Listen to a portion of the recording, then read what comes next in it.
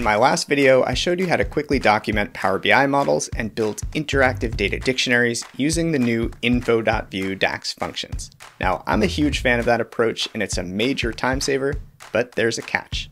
What this doesn't help with is the tedious task of writing descriptions. Now in this video, I'll show you how we can tackle that using Power BI's brand new TMDL view with a little help from AI.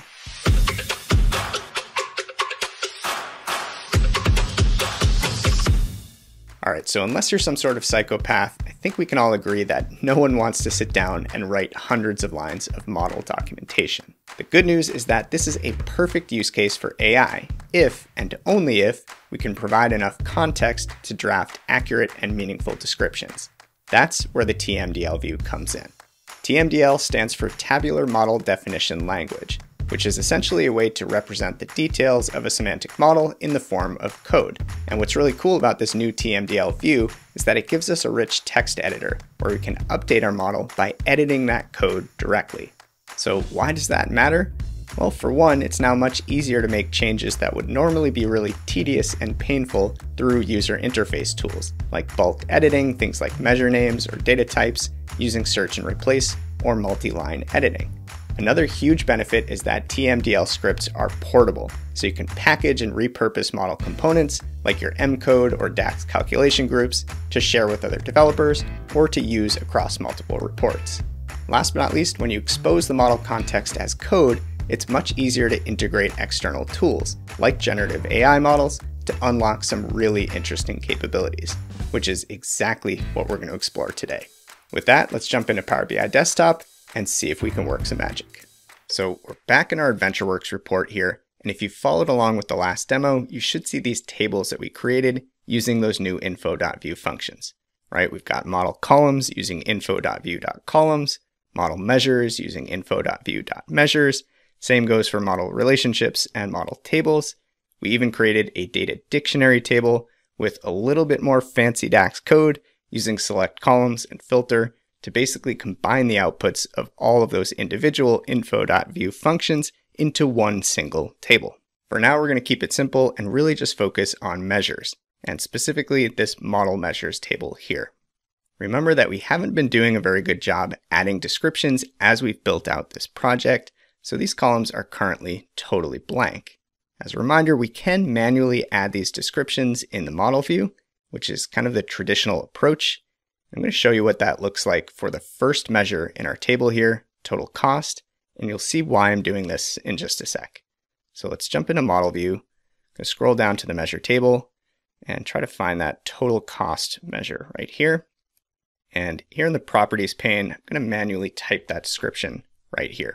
So you can actually generate some descriptions using Copilot if you have access to that tool, but for now I'm going to manually draft the description for this total cost measure.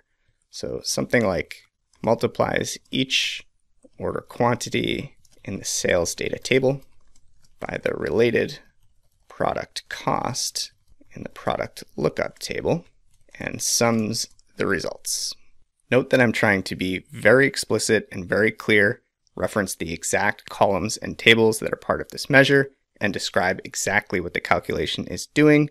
So I'm pretty happy with that. Let's go ahead and refresh that measure table. There we go. And now if we head back to our table view, boom, there we go. We've got that description that we just wrote applied to our total cost measure here in the first row. So now what we're going to do is head to our TMDL view here at the bottom of our report navigation pane. Keep in mind, if you don't see this, you might need to activate TMDL from your preview settings. Best way to do that is to head to File, Options, and Settings, and click the checkbox next to TMDL view in the list of preview features.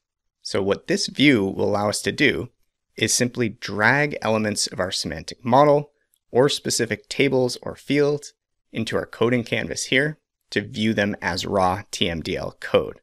So check this out. Let's grab our measure table, drop it right on the canvas, and there we go. It's created all this code. It's generated a create or replace statement, kind of similar syntax to what you might see in some SQL editors. This is the description that we just drafted by hand. And you'll see this for all of the measures in that measure table. And then I believe at the bottom, we'll get a little bit of detail about the data source and any M code from Power Query as well. Now let's scroll all the way back at the top. And the reason why I wanted to add that one manual description for total cost is that I wanted to see exactly how these descriptions are rendered within the TMDL code. I also wanted to provide our AI model with a solid example to model the other measure descriptions against. And one thing to note here real quick, if we drag other objects from our model into the canvas, you'll see we're creating multiple tabs with scripts, and these scripts are saved as part of our Power BI file. We're not going to get into actually writing the TMDL code itself in the scope of this demo, but what we will do is copy our script from our measure table here, and then use AI to help us modify it, specifically by generating our measure descriptions for us. So what I'm going to do is Control A to select all of that code, Control C to copy it. I'm going to pull up ChatGPT. Note that you can use other generative AI models like Claude or Gemini as well. And you can see that I've got a pre-written prompt here. The TMDL code below contains details about the DAX measures in my Power BI semantic model. Please add clear, concise, human-readable descriptions for each measure based on the DAX calculation. Each measure should be preceded by 3 forward slashes and added to a line directly above the measure name. And just like I said, use the description for total cost as an example to follow. Now this last note is really important because formatting matters. So I specifically say don't modify any other code, only add those measure descriptions. The TMDL code structure, including tabs, indentation, and formatting, must remain exactly consistent with the original format below. So now I'm just going to kind of Shift Enter and paste all of that code right here beneath my prompt and go ahead and submit. So it's thinking, it's adding descriptions, it's kind of describing what it's doing as it's processing.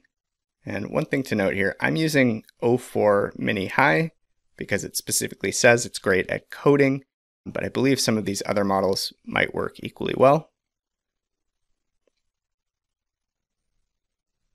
All right, and it looks like it has given me an output. So far, so good. It's got that create or replace statement. Formatting looks like it matches the original. I see that first description here. I see a similar description for the next measure, total revenue. So it's looking pretty good. So let's go ahead and copy this entire block of code. I'm going to jump back into Power BI. And all I need to do here is delete the existing code, paste what I've copied from ChatGPT, and this is the moment of truth. If we click apply, what this is going to do is push this updated code back to our model.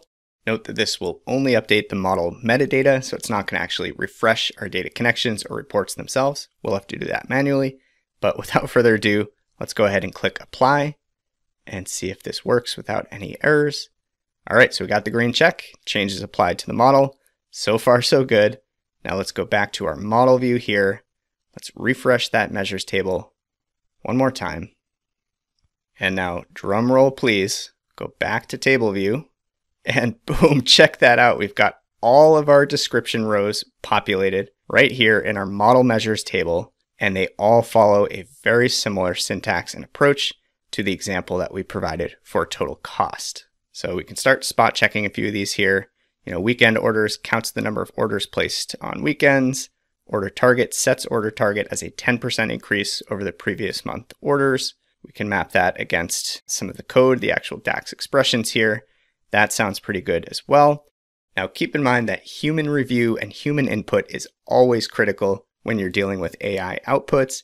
They do hallucinate, they can get things wrong, so review these measure descriptions, make sure they make sense, make sure they capture the correct business context and the nuance of your model.